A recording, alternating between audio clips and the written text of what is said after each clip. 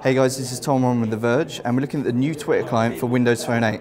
So Twitter has updated the UI to basically put it on parity with iOS and Android.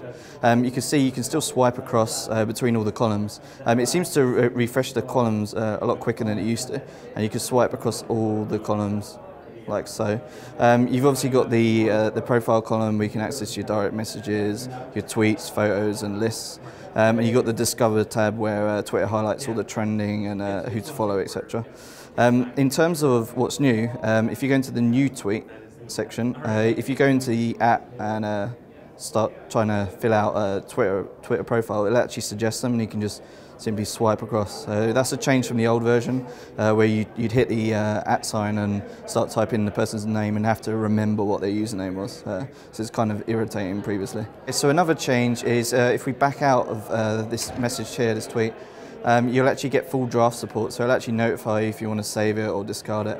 You can obviously save and then go into the My Profile and then access your drafts from there. And so another change in the Twitter application is you obviously get the toast on Windows Phone, but you actually get a lock screen notification now that you can set, so you can quickly, if your phone's off and you don't have the notification, you can quickly see how many tweets you've got waiting for you. And the settings section's been cleaned up, so you've obviously got the same multiple account functionality. You can add an account in there.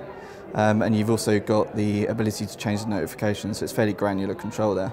And Twitter's also added in an option to switch accounts there, so it's a little bit easier to switch accounts if you're managing multiple accounts. So one thing that's actually missing that's available on the Android and iOS clients is photo filters. So if we add a photo and then add that into the tweet, it doesn't give you the option to apply a filter, which is obviously available on Apple's and Google's platform.